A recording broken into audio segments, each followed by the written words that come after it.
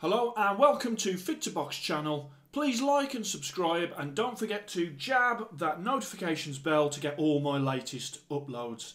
Today I've got a video of what boxing boots to buy. Different types of boxing boots. What you can get is you can get the low boots which are just over the ankle. You can get these ones which are like mid-cut, which are just under the calf. You can get the ones that are sort of mid-calf, which are sort of called high tops. And then you've got the old school sort of right up the leg, just at the top of the calf, just under the knee, the old school boxing boots that you can get. Now budgets for boxing boots, that can be anything from £30 or $40 up to hundreds and hundreds of pounds. So you can get a pair of Lonsdale boots for about £30, like their base model, and you can go to hundreds and hundreds of pounds, which would be like your winning boots or your Mizunos. The prices that I'm sort of mentioning in today's videos, they're sort of rough at January 2018 prices. So why do you have boxing boots? Why are you not just wearing trainers? Boxing boots provide great ankle support, and the flat soles that you get allow you to pivot and move around the ring canvas easier, and also you generally find that most boxing boots are very, very lightweight as opposed to normal trainers. You have to consider when you're buying a boxing boot whether your feet are wide or whether they are narrow, and that will have a sort of outcome into the type of boots that you will buy. And I will highlight some of the brands which do a little bit wider in the foot. Now, what I would say to you is I see a lot of people and they get frustrated when they're putting on boxing boots because obviously you've got more laces going higher up the leg to actually tie. So I'd say don't get frustrated because you've got to expect that to put a pair of boxing boots on, it is going to take you longer than a normal pair of trainers. Also, if you use normal trainers, the grooves on the bottom of normal trainers will grip onto the canvas too much, and that will cause shearing forces on your joints, but also it's not great for the canvas when the sort of that grip on the bottom of trainers sort of digs in. Hence why you normally find that the bottoms of most boxing boots are fairly flat. Now I have done lots of boxing boot reviews on the channel, so please check them out. I've done quite a few head-to-heads as well, so have a look at those. I think you'll be very interested in those videos. Then we come on to sort of budget boots. Sub £40, Lonsdale Contender boots is what you would look for.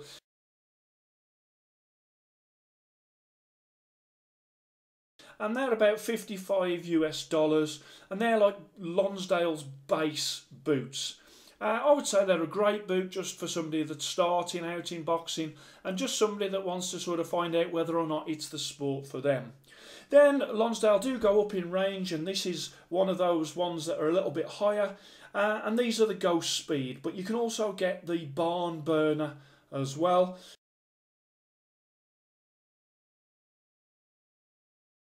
And these are anything between say £40 and £60, sort of $55 to $80.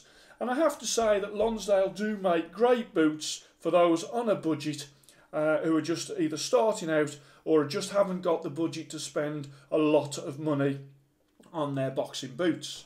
And then we come on to Adidas or Adidas. My first boxing boots were Adidas Tie Gun, and they were a really good boot.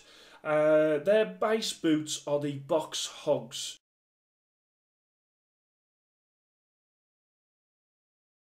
They're about £50 or about $65 US. And then moving up, you've got the Hog Plus,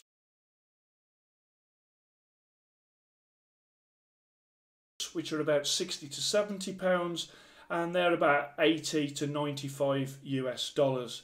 Then with Adidas you have obviously got the more expensive ones that you can get. I mean, these ones when they first come out were about £150, and these have been a great boot. But you can also get the more expensive 16.1 versions, which are over sort of £100. You can also get the sub £60 to about sub £60 boots, the 16.2s from Adidas. Some of my favourite boots of all time are these ones, the Power boxing boots. I'm really impressed. So Adidas are a great brand when it comes to boxing boots, and they make some really good boots that go right up and down the price range. Also, I just want to touch on Everlast. Everlast, a bit like sort of Lonsdale really. They make good boots under say £80 or $100. They've just recently brought out the new Elite boxing boots with the Michelin rubber sole.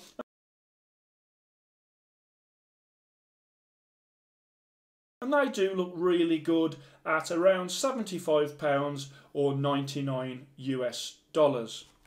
Then I want to come on to Reebok.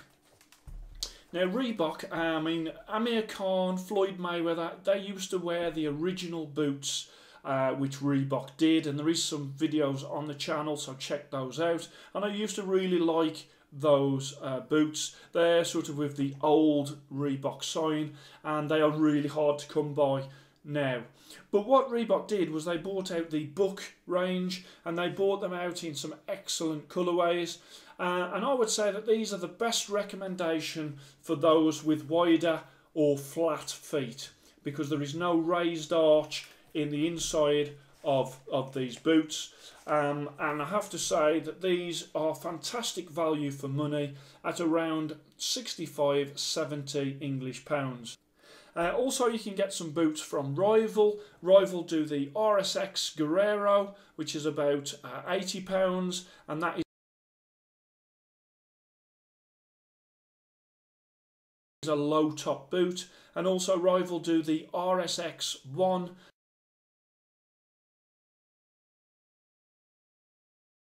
Classic, which is a high top boot, which is about £95. And again, Rival makes some very stylish boots, as do Reebok.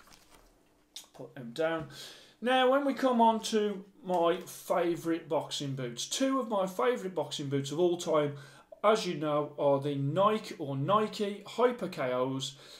These come in at about £160–170, and also the other most favourite pair of Nikes that I like boxing boot wise are the Roy Jones Jr. Jordan boots that you can see in the background. They also do the new KO boots at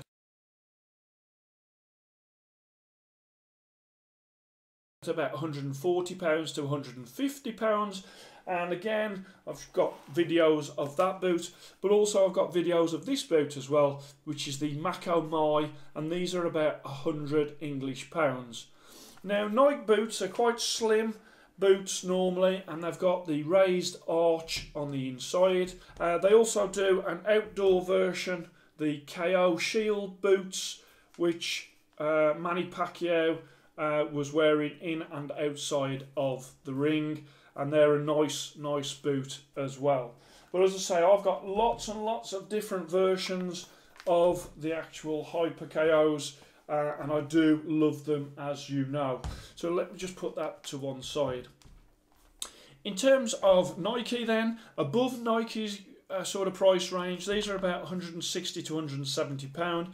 There is more expensive boots out there. You can get some Mizuno boots or Winning boots, and they are both hundreds and hundreds of pounds. They are both super light, and they are both made in Japan. But when it comes to boots, if I was to sort of name my favourite boots, the boots that I would love to own, then I would have to say there is three. There would be the Triple G Gennady Golovkin Jordan boots.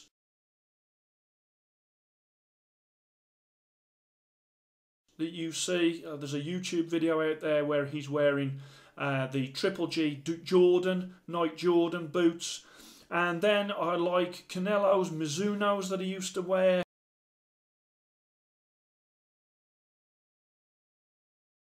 And also Canelo's Under Armours that he wears, where he's got the flaps that come down as well.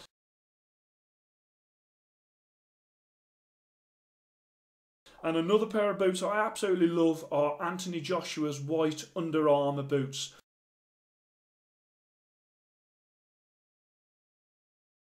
I think they are absolutely fantastic. So all three of them boots, the Triple G Jordans, the Canelo sort of flap type of boots, either the Mizuno's or the Under Armour, and Anthony Joshua's Under Armour. Those are my sort of dream boots. If I could get hold of any pairs of them, that would be ace. But in terms of boxing boots, I mean, as I say, you can get lots and lots of different boots, all at different price points. But what you really do need is a pair of boxing boots. If you're getting on that ring canvas, don't just put up with doing it in trainers. That'll do you for a little while. But some places like our gym, we prefer if you wear boxing boots in the ring, because as I say, there is a wear and tear element onto the canvas. So I hope you enjoyed that. Just a little bit of a whistle-stop tour around the different brands, the different types, and also different prices that you can pay for your boxing boots. And just wanted to bring you that. Hope you enjoyed that. Please like and subscribe to Fit to Box channel, and I shall speak to you soon.